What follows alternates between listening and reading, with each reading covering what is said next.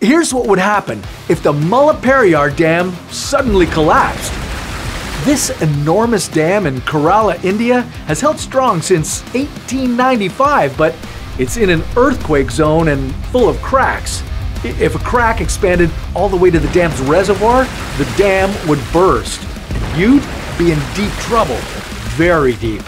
As the dirty water filled with soil and rocks flowed out faster and faster with the break, you'd have enough water to fill 180,000 Olympic-sized swimming pools. Buildings, roads, and bridges would be wiped out. After 45 minutes, flooding would reach the nearby Idukki Dam. If the pressure was strong enough, 15 dams leading to the Arabian Sea could fall.